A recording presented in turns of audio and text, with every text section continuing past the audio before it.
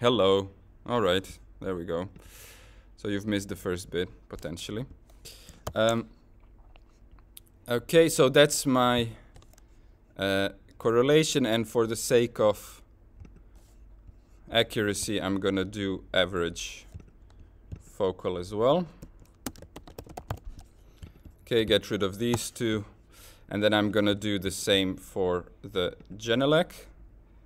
Okay, so here we go. Correlation, just to check. Essentially, I won't be needing it much, but never mind. And I'm going to do a average as well. Name these things average Genelec correlation Genelec. Okay, so what can we say about these two? So focal is blue, Genelec is red. Okay, which one do you like more? Haha. It's kind of obvious. The funny thing though, I've done this, I'm not sure, I mean, we might have the time to actually put them next to each other and audition them as well. The nice thing about these Genelecs, I've compared them with pretty much all of the kind of mainstream small studio monitors. A good A-B comparison is that they don't sound like a box.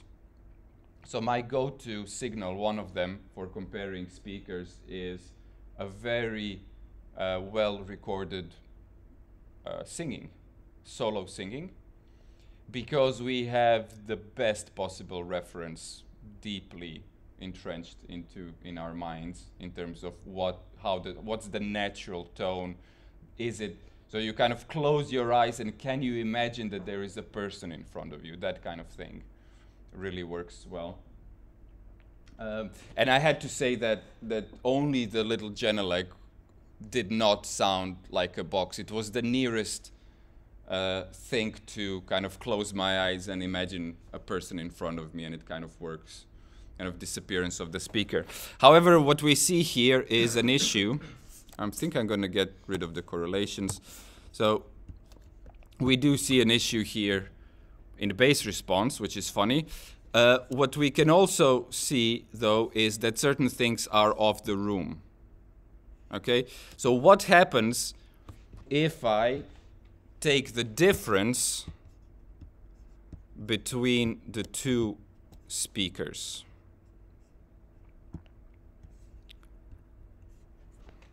Okay? What does it say, in essence? Compared to me taking the average of the two. Yeah?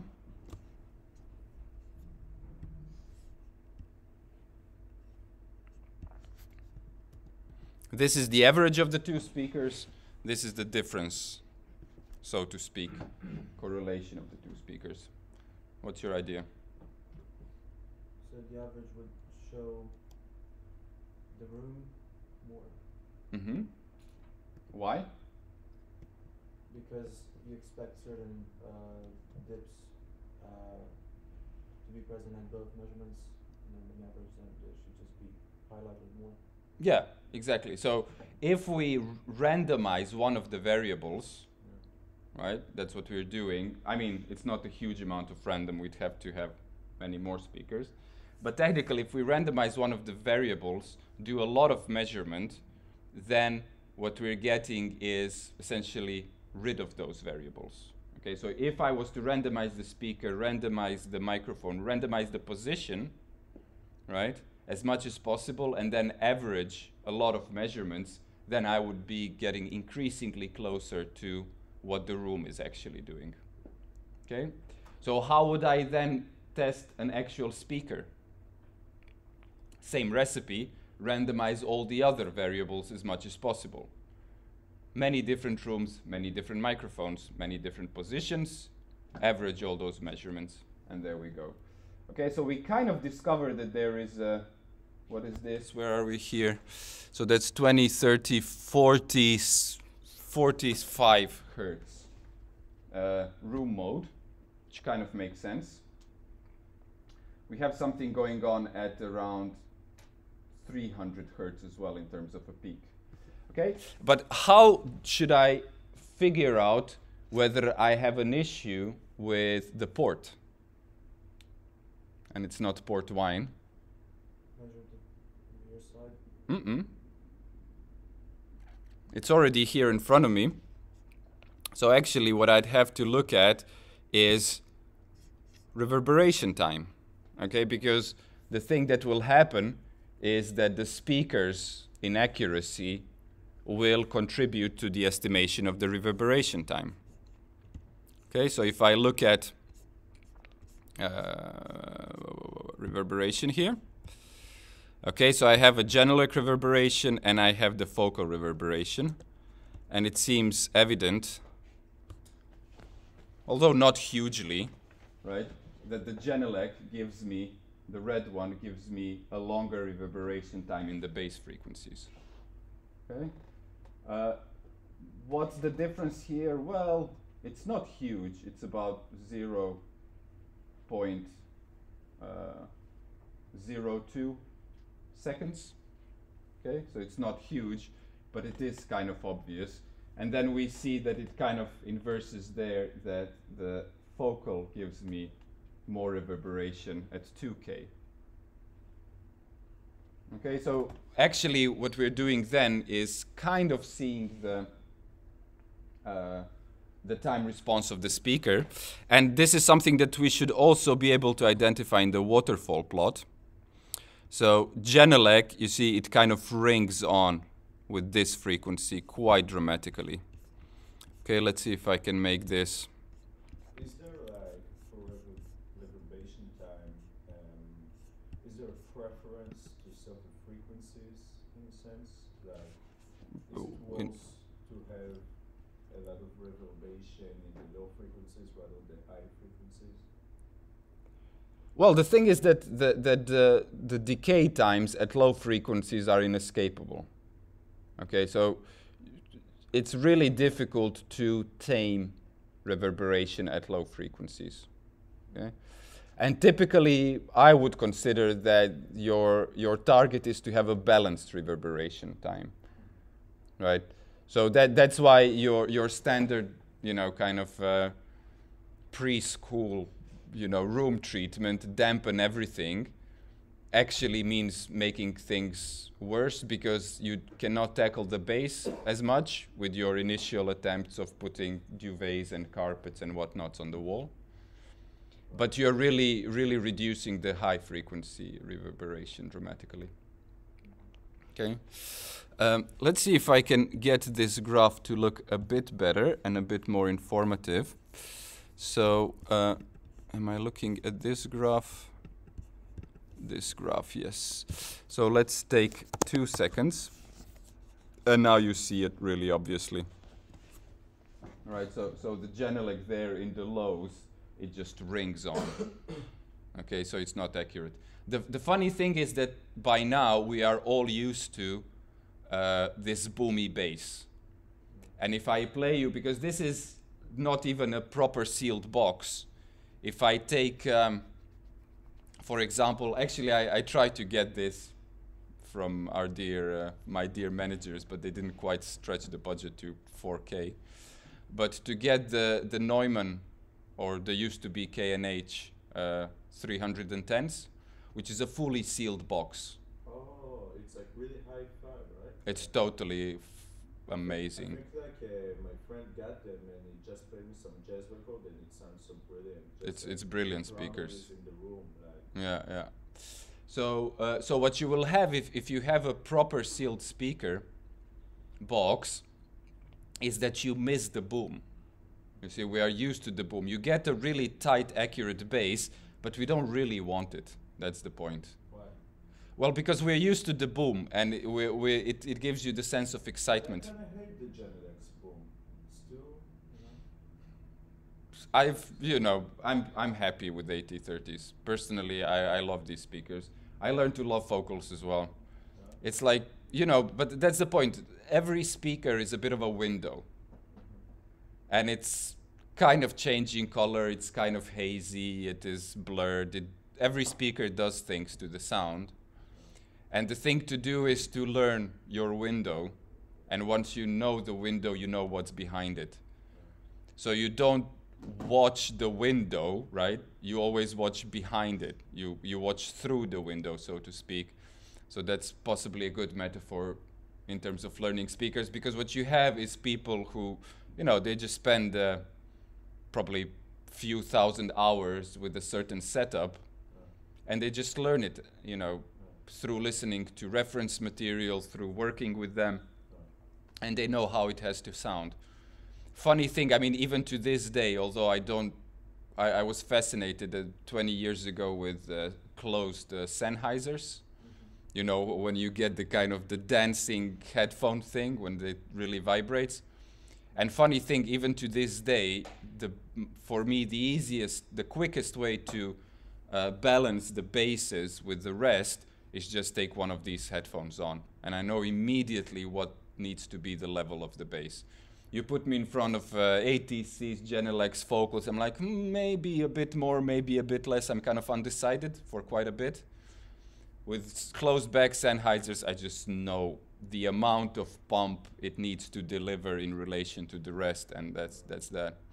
I guess though that headphones are like more neutral in a sense, because speakers are very dependent on the room itself as well. So. Yeah, but that's the other thing, because you really want to hear how the music works in a room.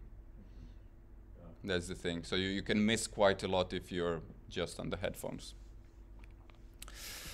Okay, so the next thing up, shall we see, is there anything more interesting that we can say about these things? We can try the harmonic distortion. Huh? What does the correlation point out?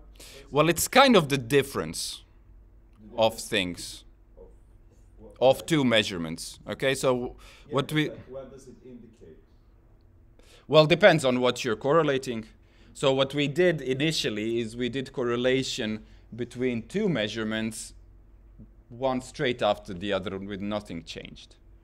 Okay? And that kind of showed us what is the base error of our measurement setup. Yeah? Yeah, and then what we did here is we looked at the correlation of two speakers. So essentially what we're seeing there is where are the biggest differences between two speakers. And we actually see there is, by the way, maybe the switch isn't in the right position here. Bass tilt, ISS disable. Yeah, I'm afraid that this speaker has been bass roll off -6 dB. It's all switched on, guys. What do you mean? Well, the filters are on. Okay. That's why it's shit. That's why it looks really shit. But the thing is that if I put the filters on, then you can imagine the ringing will be even stronger. So it's probably even worse in terms of ringing, and probably a bit better in frequency response. What is it, like low end filters? Well, it's, you know, it's this dip switch with a lot of settings. Yeah. So ISS, you guys know what the hell is ISS? No. Treble tilt -2 dB is on, bass roll off -6 dB, 85 Hz is on, bass tilt -6 dB is on, bass, okay, so it's -4. So I kind of have a -10 dB off. So all off should be the right setting. Shall we do it justice? Yeah. Yeah. Let's do it justice. And actually, Focal also has a certain set of settings there. Somebody was probably using this. They say it's intelligent signal sensing. Oh, great. Yeah. What a marketing. So is that Makes me feel stupid. Tracks the signal input of the loudspeaker and detects if it is in use. Ah, right, so it's kind of standby. Yeah. And that's what they call intelligent, yeah?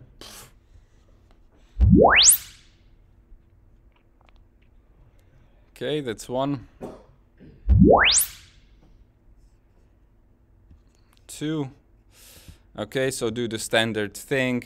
It's actually really useful just to check that nothing went wrong, because, you see that with the noise floor, things can go berserk. Okay, so the correlation looks quite good here. Let's take the average.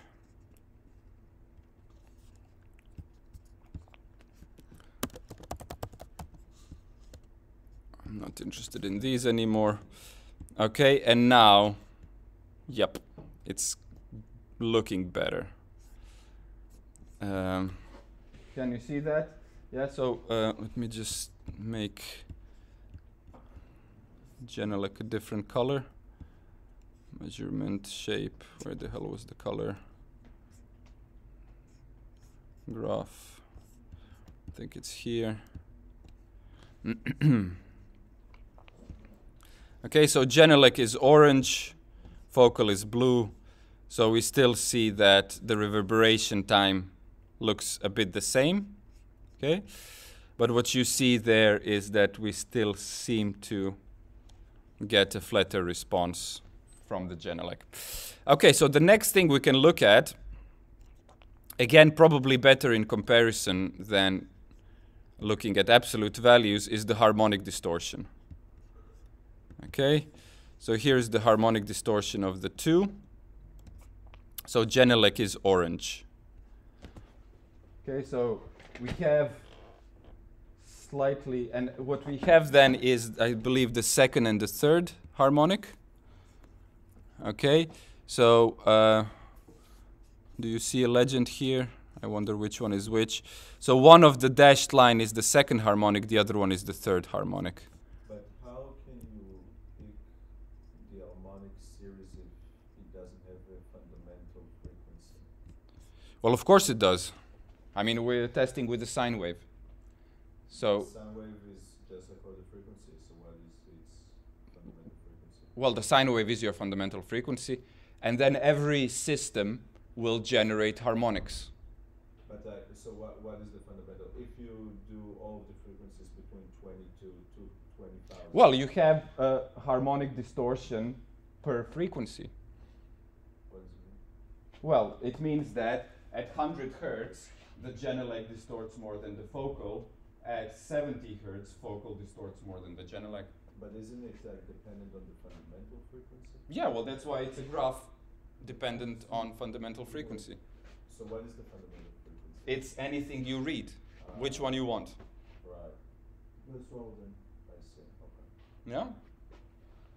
So now we see certain things about the distortion here. So you see that the fact that we have a better bass response here goes together with more harmonic distortion there.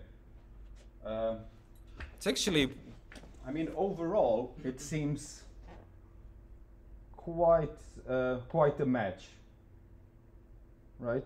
It doesn't seem like there is a huge difference. I mean, there's differences per frequency. Hello? There we go. So there seems to be differences in different frequency ranges, but the two lines kind of cross each other. You probably wouldn't be able to call a winner here in terms of distortion. Okay. Anything else we can look at? Harmonic distortion percentage. Okay, so this is probably a better thing to look at because here we didn't have a relation to the level of the fundamental, right? So this harmonic distortion percentage should be a bit more informative. And actually here what we see is that Genelec does distort more in low frequencies, focal a bit more in the mids, and they're kind of even in the highs. Is that a good conclusion? Yeah, I guess so. Cool. Anything else? Group delay, that's a bit complex. Hopefully we can see the impulse response here as well. So you see that the Genelec has a longer impulse response like that. Sort of. I mean, this seems like a reflection, but then there again, there's this yellow or greenish thing here.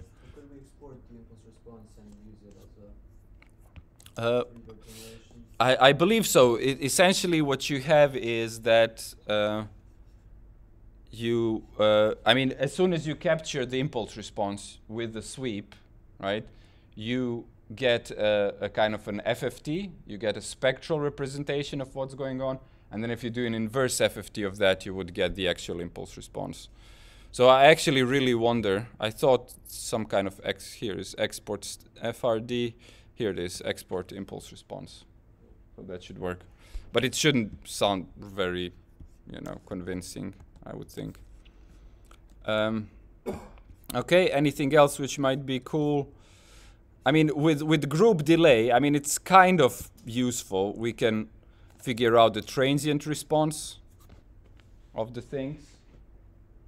And there you kind of see the issue with the port. That's probably your port frequency, somewhere around 50 hertz, although that looks significantly lower.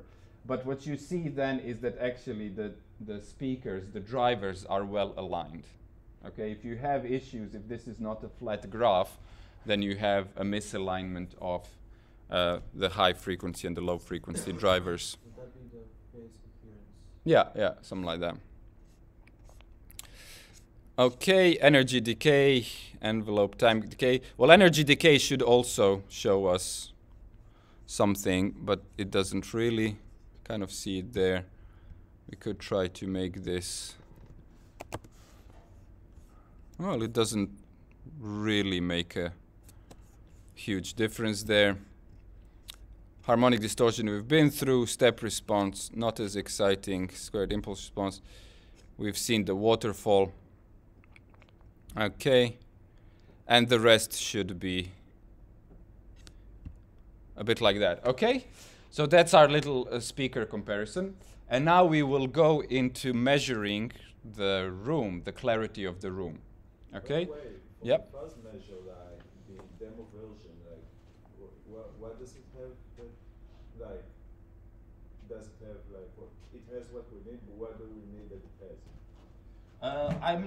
I don't know it by heart. I've looked at it once, and I figured that you can do the basic things, and that's about it. So just look up the menu, look online, it tells you what it does, what it doesn't do. But we could do something with Unity with it as well. Yeah, you can. Yeah. Well, one of the first task, I mean, if you like, we can talk about the assessment as well. It's good to have it on video because the first one was gone. This one is still recording, looks like.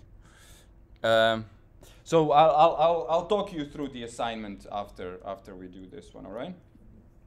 So what we're gonna do now then is we're gonna move the microphone around the room, okay? So we're gonna try to do this systemically, more or less, in that we want to have certain data about the extremes, okay, far back and such. We want to have certain averages, okay. We essentially want to help Luke get some cash to refurbish this room and make it a dubbing theater, okay. Don't tell anyone. Everything we do won't really make a case. Why not? In terms of the usability of the room for lecturing. What's the thing here? Why is it actually perfectly suitable no matter what I measure? We can hear you. Microphone. Okay, so I mean, evidently we do want to convert this into a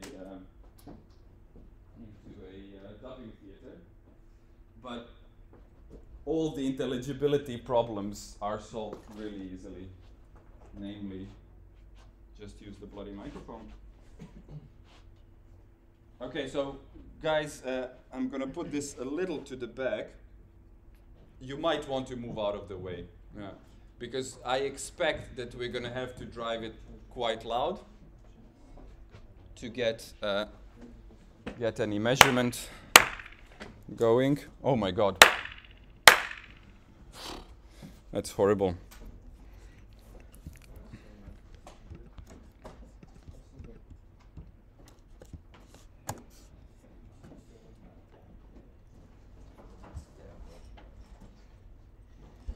Okay, want to sit down just to avoid making noise?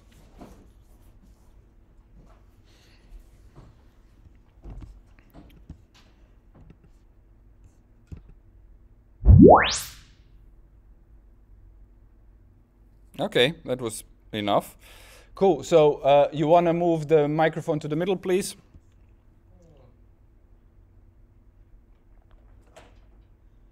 Here. Yeah.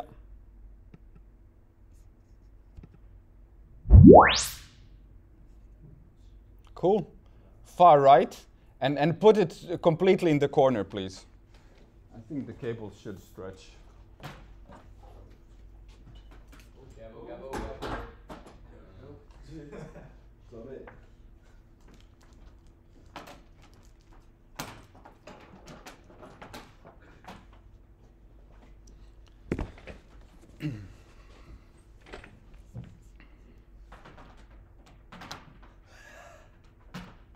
Ah, it's fine, don't worry.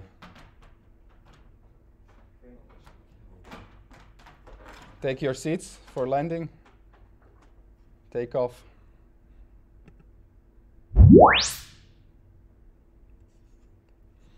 Okay, so we've got 3 in the back row. Let's do 3 in the middle row and 3 up front.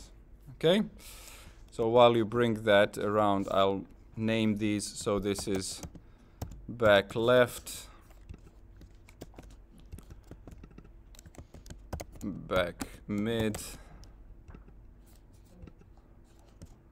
back right, and now we are mid right. Okay, here we go.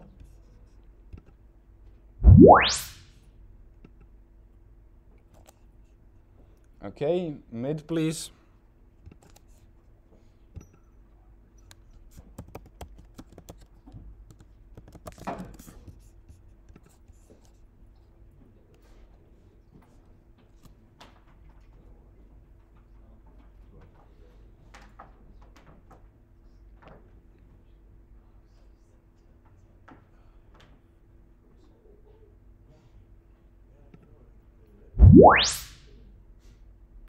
You guys want to shut up, please?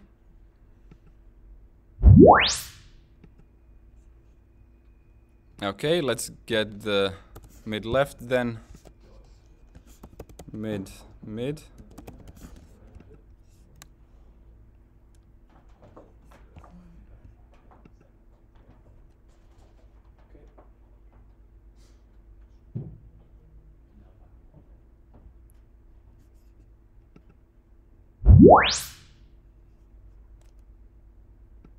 Sweet.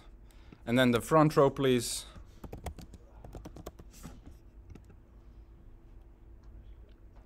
How front? Well, just the frontest seat, yeah. We want the extremes.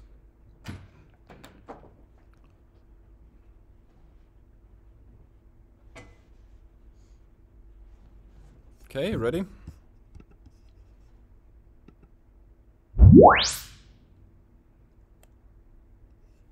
Okay, and then the mid front, almost there.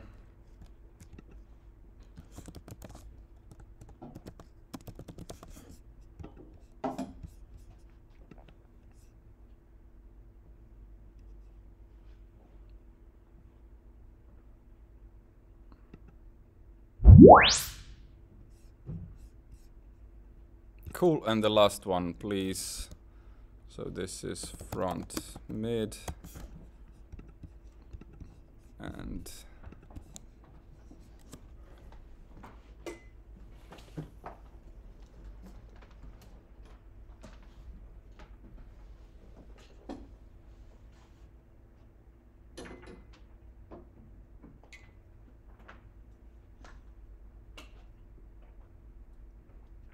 exciting, isn't it?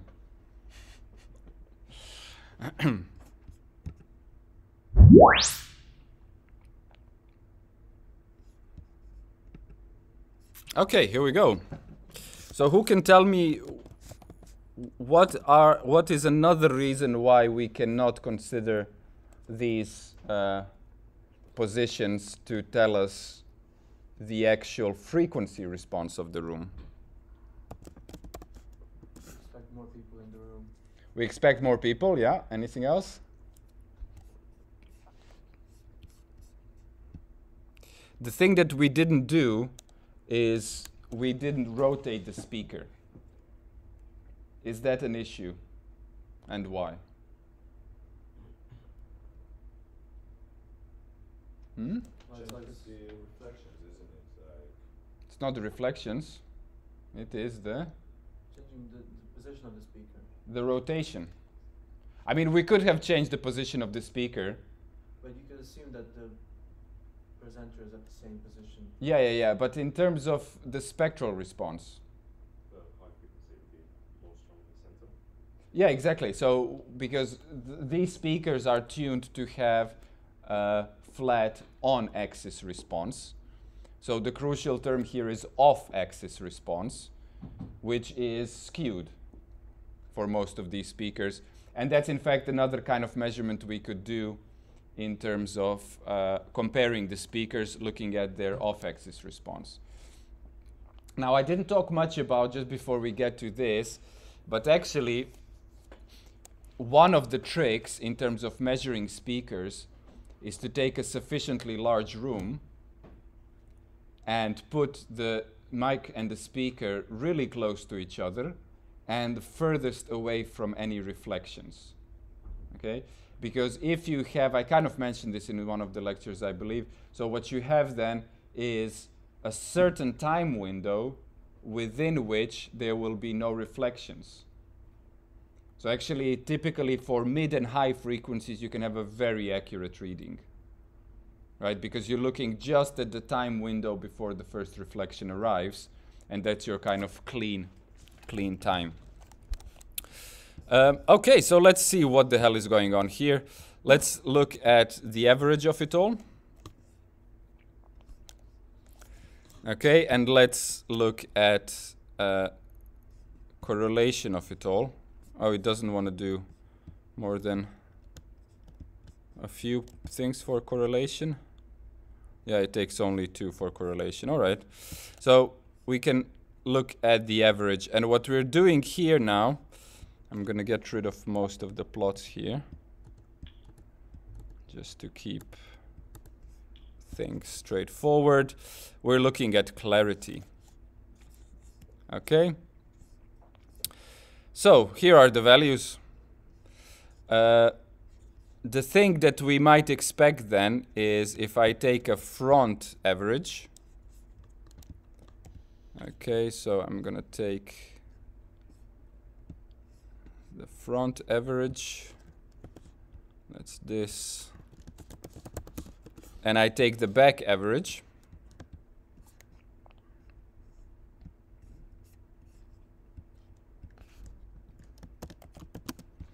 We should have a clear indication that front is much cleaner. Okay, so what we have then is blue is front, red is back, or orange is back, and that's the crucial amount of clarity increasing towards the front, and this is C80. Okay, I'm not sure if we can get the C50 out of this. Let's just see. Yep, we probably can. Here's the C50. Okay, so this one should be for speech. This is your speech clarity index. Cool. So what are the target values? I don't know these by heart, but it's something that you can look up for your assessment, and we can ask Luke to do the same thing. Okay, I can also do, actually this graph is pretty neat already. Okay, now what I can do as well in terms of assessing the room as a whole is evidently look at reverberation times. Okay, now that I have the average across the room, I will probably have a fairly good estimate of what it is. And this is what it is. So we have quite a long reverberation in the bass frequencies. And this is actually very curious, this 2K. You see that's kind of that flutter going on probably. But in any case, very disbalanced. Okay, total disbalance. So probably this ceiling is responsible for the dip in the mids. Okay, this is a kind of an absorbent ceiling. It's actually doing two things at the same time. So one thing, it's a bit porous, although I can't quite see it. So there should be like micro pores in the material. And the other thing is that these are loose plates or panels. Okay, so it also functions as a panel absorber. So it has its own resonant frequency, and it therefore resonates with that frequency, converts to heat and movement because it's loose as well, and therefore does not reflect it back as much. So that's probably this dip in the middle. Okay, let's see, is there anything else quite cool that we can consider here? Reverberation time definition. Okay, how is this looking? Average over the whole, percentage increasingly better in high frequencies, so on and so forth. And we can also probably look at the waterfall. But we've kind of looked at the reverberation times anyway. Anyway, here is a waterfall. Okay, typically quite neat. Nice way of displaying it. More reverberation in the bass. Some kind of peaking. Where is this? Probably around 3K or so. Okay. Just here to count the rooms, ignore me. All right, cool. Excellent. Any questions about this? Okay, so to actually do the thing and assess in terms of usability, we'd be going to the literature and looking up the values, what are the target values for all these different parameters, and then you can get that done. All right? Cool. So to finish off then, I will say a few things about the assessment. Is that desired? Yes, please. Okay, let's see. My privacy matters to the machines? Surely. Okay, so here's our assessment brief. So what we have is, in essence, 3 tasks, and you need to do 2 out of 3. Okay, that's what we're doing. So first one is transmission properties between 3 adjacent spaces. Okay, so this measurement will require an SPL meter, which you can borrow from Lucas and Isaac. I have asked them to make sure that you guys can have gear over the holidays. I didn't have a response yet from them, so yeah, well, you guys have to go there and start booking anyway, because yeah, but like if it's like for Christmas break, like, yeah. they say it's closed, so it might be best. I asked for like long-term loans, and the general rule of thumb is you get it for 2 weeks if it's for a longer period, but if we don't need too many measurements, we might be able to get it. How long is the break? It's like 3 weeks. 3 weeks. I'm sure they will give it out. It's for assessment anyway, right? But you have to be first to book it if you want it in that period. I believe we have 6 measurement microphones. That's the thing. Huh? You can't book it for Christmas break. Did they say this specifically? No, like they connect to the system, won't allow it. Yeah, but they can hack the system. It's not that. Right. They're still in charge of the system, luckily, rather than systems being in charge of us. We can speak to them, right? Just like from my experience, like it might need a little push. I did a push. Okay. So the next thing is for you to go there and say, okay, I want it over the Christmas. And if they say no, then I can do another push, because otherwise I'm doing 2 pushes. Okay, fair enough. Right? Push. A push is not an issue for me, to be honest, but it's best because if you want it over Christmas, go there today and say, guys, I want this over Christmas, can you book it for me? If they say no, then I'm still here to give you a hand. Okay, so I believe we have 4 SPL meters and 6 measurement microphones, so it's not a huge number for 24 odd people. So what you can expect is that Christmas will be booked probably, and straight after Christmas will be booked. When are you back? First day we're back? It's probably the assessment is 9th. this one is 10th, I believe. So Tuesday is the 10th. Yeah. Are we open the week before that? Yeah. So on the 2nd of January, no? No. Probably not. Yeah. So, and on Friday, not even on Friday? Well, anyway, you have to figure it out. In essence, you can do this already before Christmas. Okay? In essence, you can do it with suboptimal gear as well. Right? Depends what you're doing. But if you want a really neat submission, you know what to do.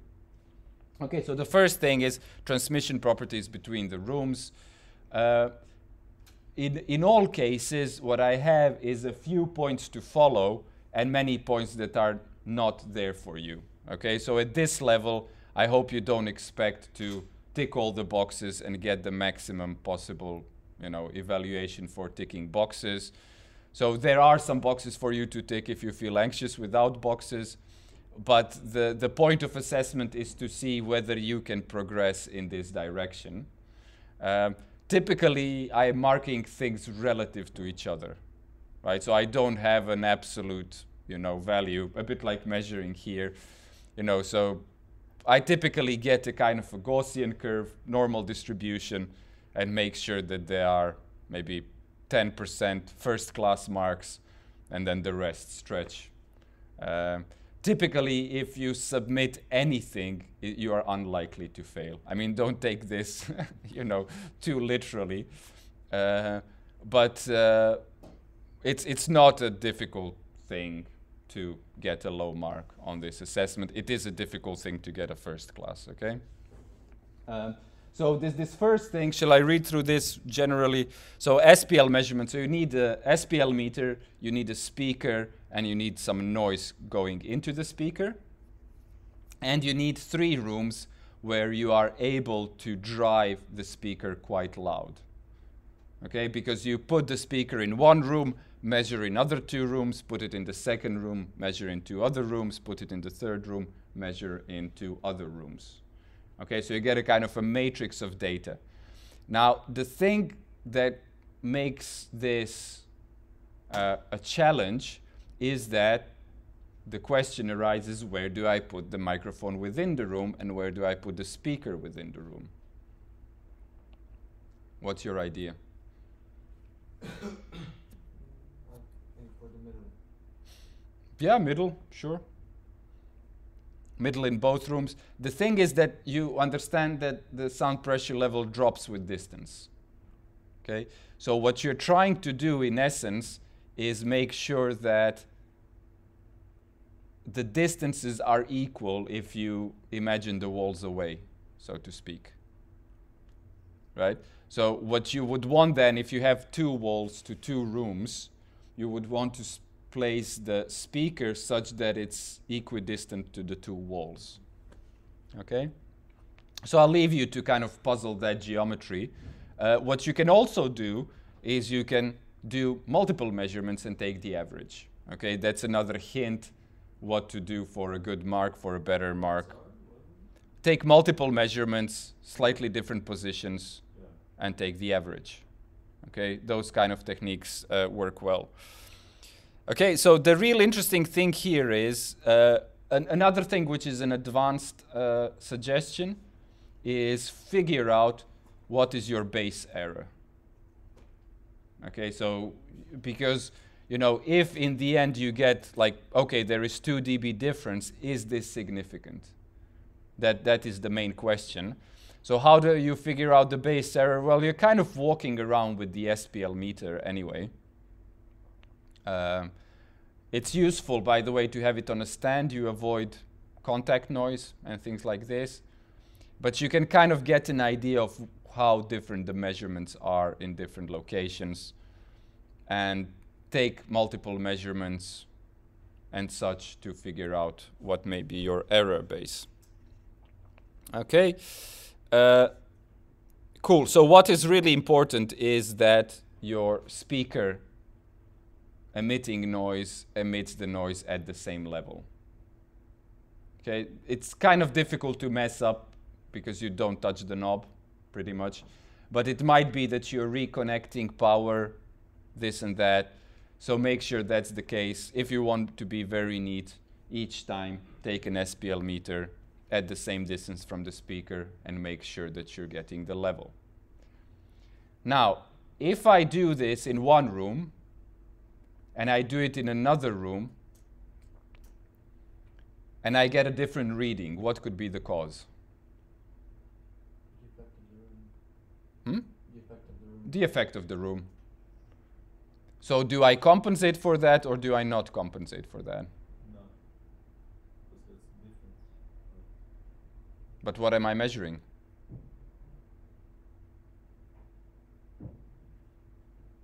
Hmm? Well, I'm measuring the transmission to the other room. Okay? So technically I should compensate for that, right? Because if the SPL within a given room is what I'm measuring on the other side of the wall, I should make sure that the SPL in that room is the same. If it is a reverberant room, I need to drive it with less energy. If it is a dead room, I need to drive it with more energy. But what I'm after is the transmission of airborne sound through the wall. Okay? Cool. Transmission loss given direction. So the interesting thing will be, does asymmetrical transmission happen? Okay? Could it be that the transmission from A and to B is different than B to A? Okay, so that's one of the things to look at. By the way, it is unlikely, but let's see what happens. Produce and engage in visual representation. Okay, diagrams, draw the rooms, draw the position of what you're doing, thoroughly describe the setup, photographic evidence, produce the argument on the suitability of the given space for its purpose based on regulation and target values from the literature. Okay, so it depends where you are. You might not find the, a target value for your toilet, acoustical quantities, but then you can consider that to be your alternative recording room, make something of it. Wait, so if there's like 3 adjacent rooms, we need to measure the transmission between A to B, B to C, C to A, like all the possible, yeah. Yeah. Cool. And then you produce a document. Okay? It's going to be quite challenging in 700 volts. It's a squeeze, I agree. In fact, the funny thing is that it should read 7 to 800, to be honest, because it's 14 to 1600. So I think I've made a mess there. I'm going to correct that to 7 to 800. Okay, so you do 2 out of, so the total should be around 1500. Okay, cool. Second time, huh? If it's like 700 for each of them, it's 3 of them. No, you do 2 out of 3. Ah, okay, that's good. Yeah. So you can select which ones. That's great. Yeah. So task 2, optimize speaker placement in a control room. So I guess most people will be choosing this because they have some speakers in the room. Assess the range of feasible speaker positions in a room based on the given constraints. Okay, so the first thing to look at is where can I put them to start with? Okay, the kind of limitations that are imposed by the room. Then look at the distance from the back wall. Okay, so you've seen me find a huge 200 hertz peak just like that, not even measurable or not even predictable based on the distance from the wall. I think it was like 40 centimeters and suddenly it sprang up like crazy. Happens. Acoustics are more complex than our ability to predict stuff. So this is actually something that has to do with a lot of measurements. Okay, just take different distances, look at the bass response, look at what you get, what is the best thing. Also, you can play with the dip switches. Okay, so in essence, what you're doing is you're moving the speakers around and finding the best response that you can get. But you're looking this from two perspectives. One is the back wall distance, okay, and the other one is the side wall distance. Because if you imagine the matrix and you try to put it in all possible locations, you know what you're going to get. You're going to get too many positions. So you look at one axis, you look at the other axis. So the crucial thing here is that from the back wall, you are typically looking at peaks in the lows. Okay? And from the side walls, you're typically looking at dips in kind of low mids. Okay? So that's what you're trying to correct for, but you will see. Okay, so it's up to you. Maybe you won't be able to identify a reliable dip moving or a reliable peak moving. Excuse me? What did you say about the sidewall again? You're watching the dips, the notches in kind of low mids. In the sidewall? Yes. Right. And the back wall, you're looking at peaks in the lows. Right. I mean, technically, they will all produce both peaks and dips, but it is more pronounced in that sense. And the ideal thing would be to be able to trace the peak moving based on the distance, but it might not happen. And the other ideal thing would be also to identify a notch moving based on the distance from the side walls. And again, it is not very likely that you will get it very clear because of the complexity of the room. If you were in a dead room with single reflector, single speaker, you would probably get a visible result there. Do we have to have Genelex for that? No, you use your own speakers, because that's the point, that you're not calibrating, you're not figuring out the position of any speaker in the room. You're figuring out the position of your speaker in the room. Do you just do it with the one monitor then? That's a great question. So the thing is that, yes, one monitor in both cases, for distance from the back wall, distance from the side wall, and then if you figure that out, the thing to know is obviously that you want a symmetrical setup. Okay, so if you don't have a room where you can set things up symmetrically, that has to go in the first point, and then you say, well, actually, it's bad to start with, but you know, we're gonna make do. So kind of like taking into consideration, taking into a given that this is the room, this is the room, these are the speakers. Yeah. Optimize the position. Yeah, and like the setup and the different like reflectors and like the different like. If you have some diffusers, some bass traps, sure, you can move those around as well. But typically, what you would do is set up the speakers in the naked room, so to speak, and then introduce the things.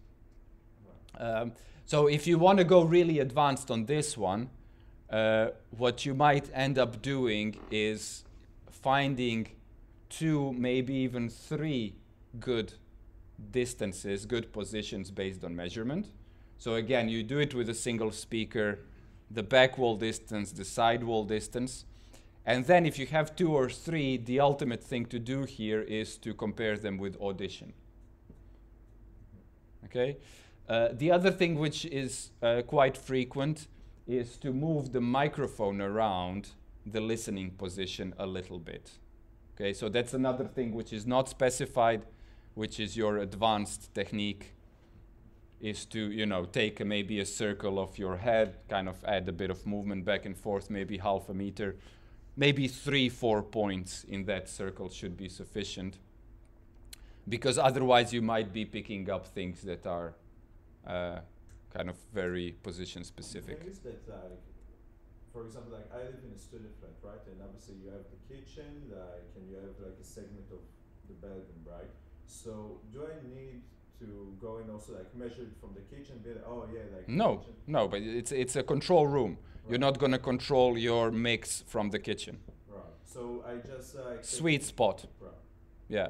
but a bit around the sweet spot, because you've seen already how minute position changes make a huge difference. Okay? Cool, so you have this distance, and then it also says height of the speaker. Okay, so this has to do with your desk surface. Okay? So it's actually a really interesting thing, because you know what you're actually doing is you have a suboptimal transducer which has its dips and peaks, and what you can actually do is you can, by positioning, dip where it peaks and peak where it dips. So it is a really interesting thing to consider. Well, it depends if you have the stands that allow you to do it. If you don't, you know, do it once with 3 books, once with 2 books. You know, find a way to at least have 1 or 2 different measurement points. But again, this is all in the context of having assessed the range of feasible positions, the limitations of the room, of having stands or no stands, and all the rest of it. Okay? But in any case, it's likely that the height of the speaker will give you the least to write about and to consider, but nevertheless, consider it. Okay? Usually they say that it needs to be ear level, isn't it? Yeah, but I can sit like this, I can sit like this. And I think, and that's another thing that you can, it's a very good comment, because that's another thing that you can go into. Because why is it the ear level thing? Direct light. Yeah, because on-axis, off-axis response. Yeah? But you are measuring, right? So it might be that your speaker is too shrill anyway, and listening to it a bit off-axis actually helps the response, right? The other thing is that if it's not the case, but you still want a certain distance from the desk, maybe you can tilt them, because then you're getting the on-axis response, but at a different height.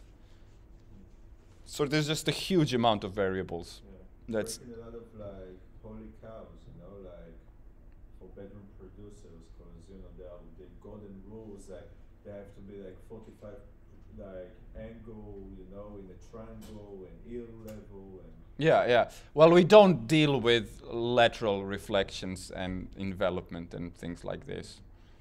Towing in the speakers or other things, you know. This is more a measurement thing. Okay?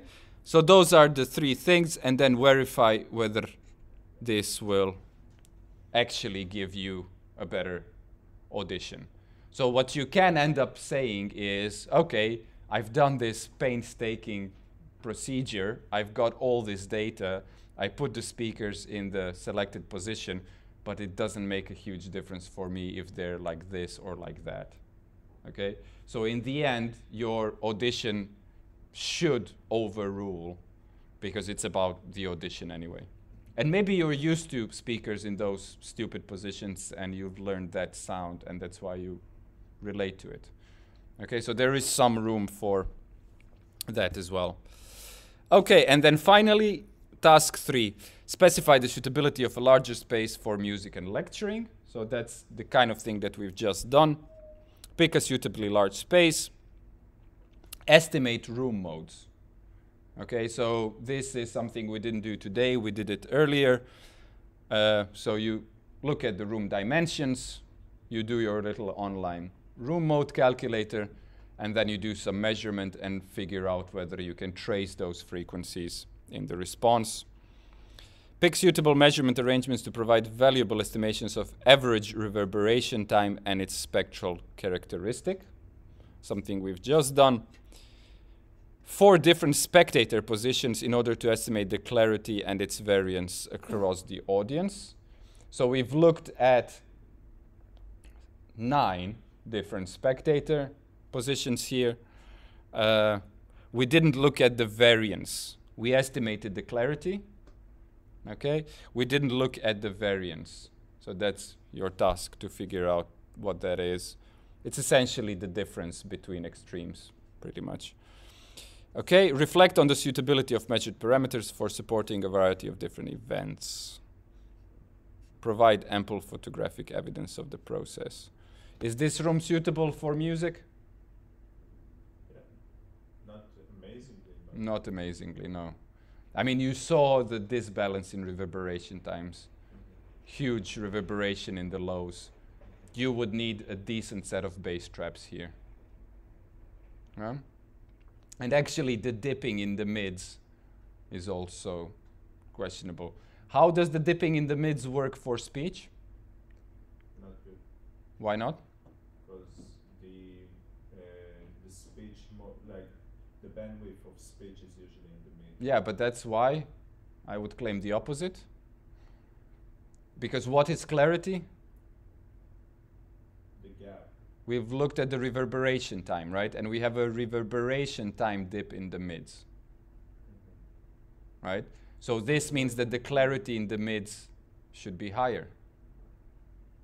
Make sense?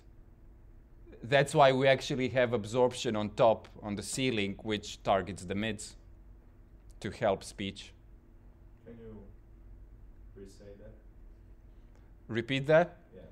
So the reverberation time in the mids is very short, which means that there is little late reverberant energy, which makes the clarity higher, right? Because the clarity is the ratio of early reverberant energy to late reverberant energy. You reduce the late reverberant energy, you get higher clarity. Okay? So this space is actually tuned more or less for speech. Kind of expectable. All right?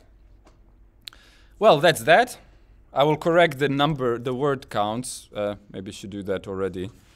I'll upload the new version again, and then that'll be it. All right? So I will see you guys at 1 o'clock in, is it 52, I believe?